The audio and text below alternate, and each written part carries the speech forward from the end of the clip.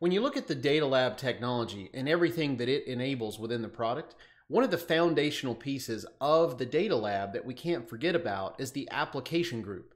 And the application group deals with dependencies and priority in which VMs start inside the virtual lab.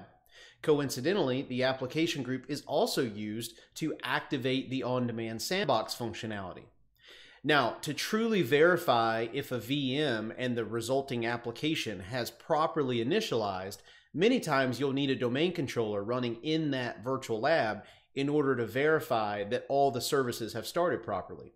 So this is where the application group comes in. You can specify which VMs need to start up together and in which order, and it also gives you the ability to build out different on-demand sandbox environments. So let's take a look inside the software at exactly where you configure the application group and what the settings are. Now that we're in the lab, let's explore exactly what makes up an application group and why you need one. So the first step is locating where you do this configuration, and you're going to find that under the Backup Infrastructure section. Locate the Sure Backup section, and then below that you'll see the application group listed as a sub-tab. Now you'll also notice that it's the second option when you're looking at this Sure Backup section. You can technically create an application group before a virtual lab. However, it doesn't really serve you much good without the virtual lab. So typically you start at the top, you create the virtual lab first, then you build your application group, and then finally your Sure Backup job to call it all to action. Now in this case, what we're going to do is navigate to the application group section. Notice we have a few of these already created. So if we just modify one and hit properties, you will be able to give it a name, whatever name you'd like. You can change the description if you need to get more specific. And under virtual machines, this is where you're going to list out what VMs consist of this particular application group. Now, generally speaking, the application group is all around dependencies. So for an example, if you need to do a verification on a SQL or Exchange server, it's highly likely to fully verify that that application works. You're going to need a domain controller also running inside this virtual lab. DNS, DHCP perhaps, authentication roles and such, global catalog. So without having the domain controller inside the lab, the application test would fail on many of those other dependent applications like SQL or Exchange. So for that reason, we created this construct known as the application group. Now, the first thing you're going to do when you add a VM to a group is you're going to pick where you're pulling it from. Are you coming from backups, from replicas, or from storage snapshots? Now, if you're coming from storage snapshots, it must be on a supported SAN vendor where we've built our integration. Now, in this case, we're going to stick from backups. Now, if I choose literally just any other machine, let's say Exchange and Domain Controller, in this case, even SharePoint, we'll add all three. Now, this is where it gets important with priority and ordering which machine comes on first.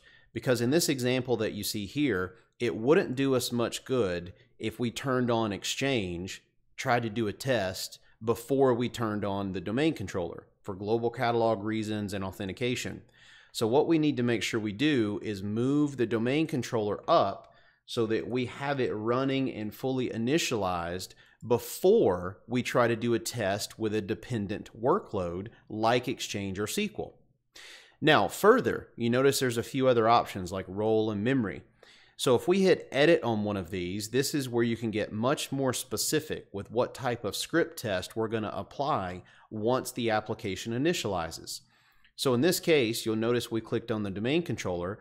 I could say, well, this is a DNS server. It also hosts the global catalog. And maybe we want to test the domain controller in non-authoritative restore mode, right? So we want to test 3 different roles. So we check those boxes.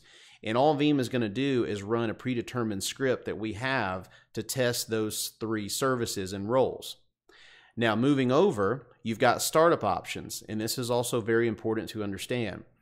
And one great use case of the memory is, let's say for an example, you've got a really large SQL virtual machine that maybe has 32 or 64, maybe even 128 gigs of RAM in production because that's what it needs to actually serve up its workload.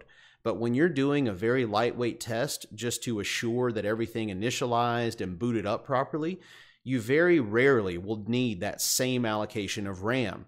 And quite frankly, you may not have that much excess to spare within your current infrastructure. So in this case, we could come in here and say, well, this domain controller, maybe it only needs 50% of its allocated RAM. And Veeam, when we turn it on, we will turn it on with half the memory that it was previously allocated for. Okay, below you have startup times.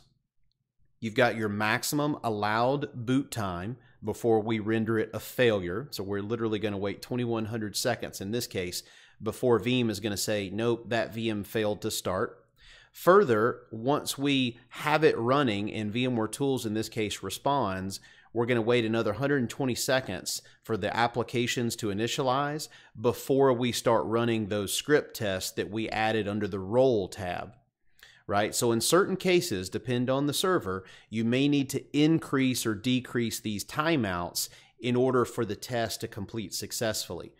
You know, you may have a server that just by design and by nature takes a long time for the applications to fully initialize. So unless you add enough buffer and padding, your application test may fail. So this may be a case you need to bump this up to say 300 seconds. Okay. Now also notice at the bottom, you have a couple checkboxes where you can say, let's consider the VM to have successfully booted when a heartbeat is present, and that's VMware Tools is responding, or a VM responds to ping on any of the network interfaces, okay? Now, test scripts, you see those that we selected on the previous Role tab. This is what's going to be run, these particular scripts. And if you hit Edit, notice you can actually modify and do custom scripts. If you've got a custom application and you want to put in a path to a script with certain arguments, you can do that. And we do have some of these predefined out of the box like we looked at on the Role tab. And lastly, you've got credentials. So if you need to modify some credentials for some of these verification tests, this is where you would modify that. Okay. Now, the other very important thing to remember is once you get the application group created, if we navigate back over to the job section under the Sure Backup job and we edit this, where you actually use the application group is when you're building a Sure Backup job. So if you give it a name, you're going to choose which virtual lab the application group is going to power on within. Then you're going to choose which application group. So in this case, we were just modifying Linux. We did not save the changes, but we were modifying within the Linux VM application group. So let's say that's the one that I want to come on. This checkbox here at the bottom is where you can leverage the On-Demand Sandbox functionality. Because if you do not check this box, what this means is after the Sure Backup job goes through and does all its verification checks, everything will be powered down after those verifications are complete. However, if you check this box, we're still going to run through all the verification checks. We're going to do the application checks. If you've got those roles selected, we're going to do heartbeat check, ping test. And once all that concludes, Veeam simply leaves those VMs running. And now you have a sandbox that you can log on to and do your testing and patching and upgrades, simulations, whatever else you might want to do in a test dev environment. Okay. The other common misconception I've seen is if you want to leverage the linked jobs option within a Sure Backup job, you can actually link this to existing jobs. So let's say I want to test this particular job and all the VMs that it protects, as well as this one. Okay. If you did not select an application group, so let's say you just did no application group, this means that it's literally going to test only the VMs that are in these jobs sequentially, one right after the other. And you can see here at the bottom, we're going to process 3 concurrently. Now, what does this mean?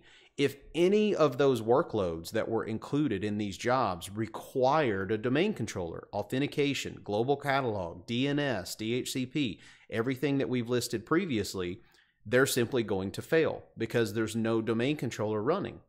So what's important to understand is if you need a domain controller and a few other, let's say, core workloads to always be running inside the virtual lab anytime you're doing this test, you'll still want to choose an application group. Don't leave it running. Just, use it just for the test. Then you can go through and link your backup jobs. Because what will happen then is we'll fire up the application group first, get those VMs running. Then we go through and do our testing. And then when we're done, everything gets shut down. Okay, so just a couple tips on how to leverage application groups. You can have several of these pre-built, and that's the other thing that I would highly encourage you to do. Think about the different type of sandbox environments you may need. You may want a SQL environment where you've got all 4 of your SQL VMs, a domain controller, and maybe a file server. You can create an application group ahead of time, put all those VMs together, and literally just call it SQL Dev Test. So on and so forth, right? You can do the same thing for Exchange, SharePoint, any other type of workload you may have. And then whenever it's time to actually fire up a lab session for those particular workloads, you could create a matching Sure Backup job that just says SQL Development Testing or SQL Dev Test or SQL Data Lab, whatever you want to name it. And then all you do is ad hoc start it when it's time to actually use the lab. And Veeam will bring online that full virtual lab with all those workloads ready. And now you can do your testing. So it's just a couple things you can set up ahead of time proactively so that when you need that lab environment, you've already got it configured. Thanks so much for watching this video. Enjoy the rest of your day.